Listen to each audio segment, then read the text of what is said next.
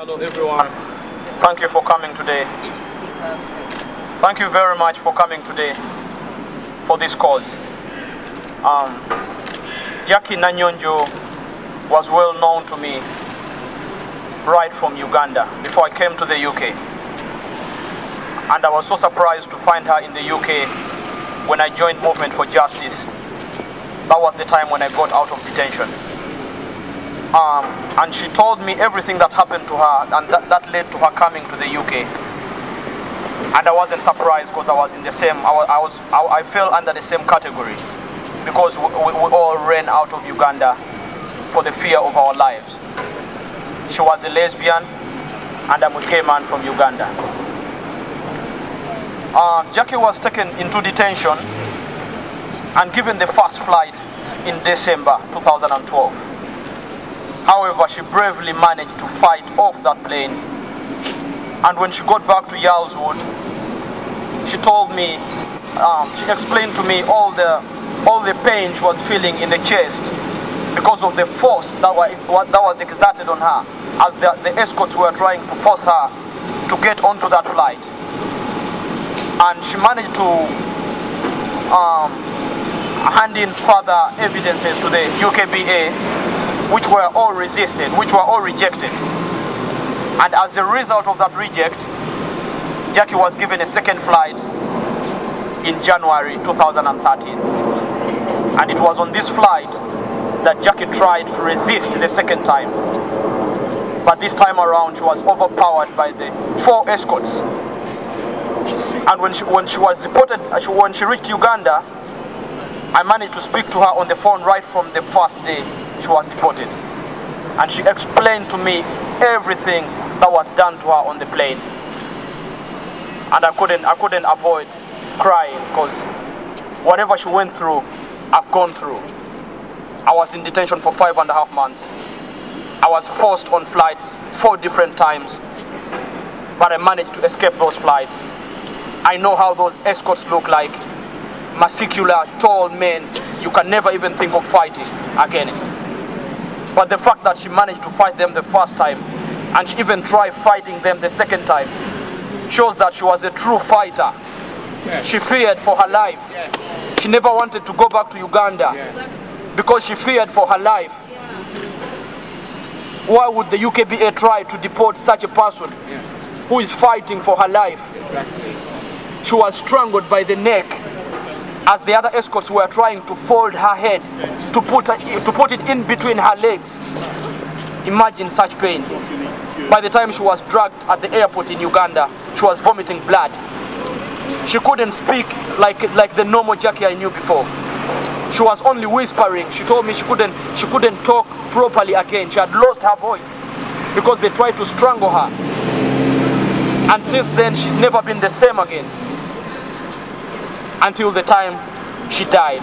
She told me she experienced so much chest pains because they tried to fold her, and I think they caused a lot of damage around the chest area. And there is no doubt that this caused Jackie's death. The UKBA are greatly responsible for Jackie's death, with no doubt. The system and business of deporting gay and lesbians back to their countries to force torture from the countries they escaped is really so unfair. We have to fight for justice. I thank everyone who has come here today. I thank the Movement for Justice for the support and the fighting for both the dead and the alive. We have to keep fighting. We shouldn't give up. We have to fight for the right to live openly and love as gay and lesbians in this country. Thank you very much for coming on. UKBA guilty of murder! UKBA guilty of murder! UKBA guilty of murder! UKBA guilty of murder! UKBA guilty of murder! We are ready to put the UKBA on trial, because the fact is that we know so many people the state has been willing to kill or let die.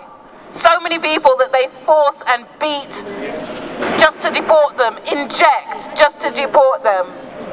We know right here in Britain how many deaths in custody, how many people have been beaten by the police. There isn't justice, but we have to make justice. We are putting the UKBA on trial in front of the court of public opinion, because if we want to stop this from happening to the next person and the next person and the next person, it is going to take building a mass militant movement led by the people, all of us here, led by the oppressed, the people, asylum seekers, refugees, the Black and Asian communities, the people who face violence in their home, in their communities, the people who want to stand up and fight. It is time to get together and fight, because we know what justice is and we are here to fight for it.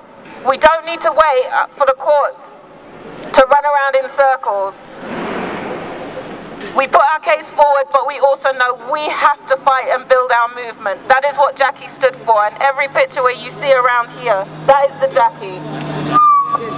This is the Jackie that we know. This was Jackie outside Luna House, fighting, standing up for the women still trapped and being held, imprisoned in Yarlswood, who are fighting for their freedom, fighting for simple justice, fighting to even be heard. Jackie was the energy on that demonstration, and she knew that she was in a fight, and she knew every step of the way that she was in a fight for her life. They may have taken Jackie's life, but this is Jackie. We know her, and we are here to speak. UKBA! Guilty of murder! UKBA! Guilty of murder! UKBA! Guilty of murder! UKBA! Guilty of murder! UKBA! Guilty of murder! UKBA! Guilty of murder! Fast track! Free them now! No more fast track! Free them now! End detention! Free them now! End detention! Free them now! I welcome everyone and thank you for coming. And I want to just start with the point of African or Asian or American Latin. Who care? Home Office doesn't care where we come from.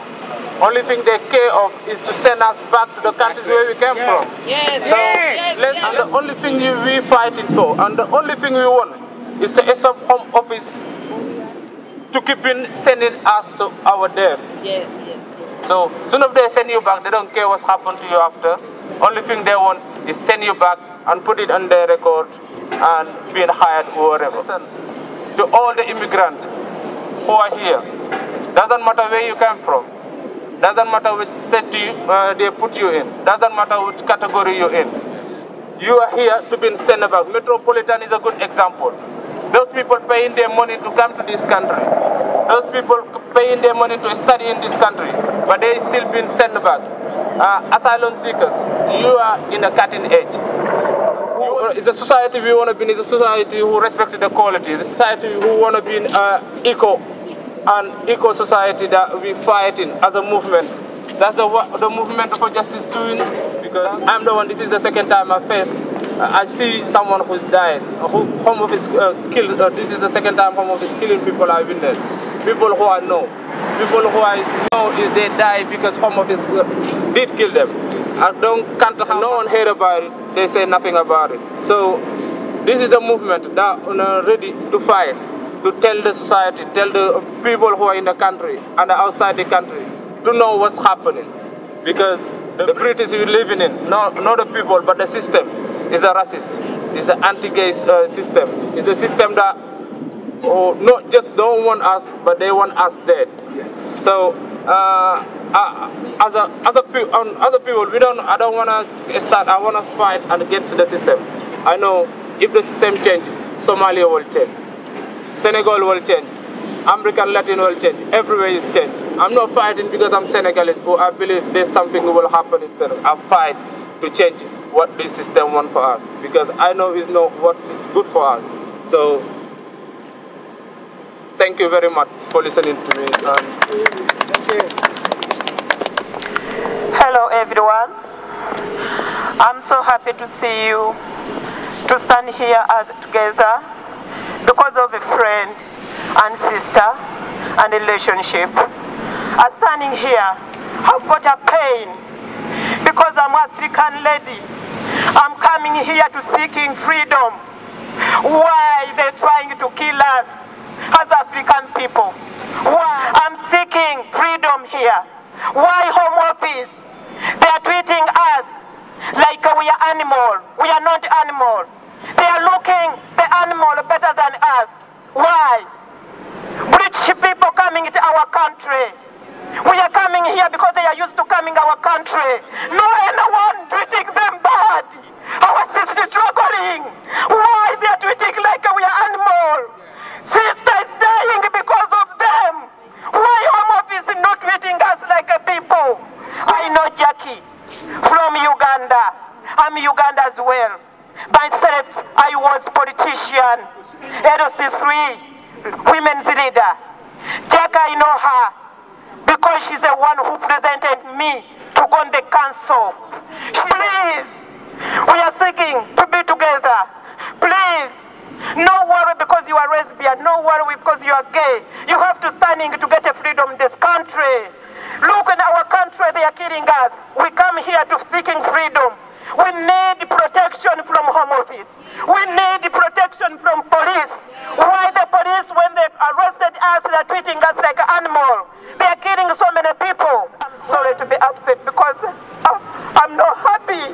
I'm crying every day because I know Jackie. She left the children. She left the children. One is going to be university. They don't have anyone who can help her. She came here to seek whatever she can help her children. Whatever change to be a lesbian, no matter to kill her, you should listen to her. Please, please, we are happy all together, brother and sister, to come and help us. Please, we need help, more help. Thank you very much. Thank you. Thank you. Thank you. Racist, sexist, anti-gay. The UKBA. Racist, sexist, anti-gay. The UKBA. Racist, sexist, anti-gay. Freedom now. Freedom now. The UKBA. Racist, sexist, anti-gay. The UKBA. Racist, sexist, anti-gay. Manufactured jobs and education. Not for racist deportation. Manufactured jobs and education. The UKBA who's responsible for her death. The UKBA guilty of murder. It's not simply the guards who should be, we believe, should be in jail. It's not simply the accomplices to murder, Qatar Airlines and Reliance Security. The fundamental responsibility lies with the UKBA, the Home Office, Theresa May, and the policies of the British government. Out now.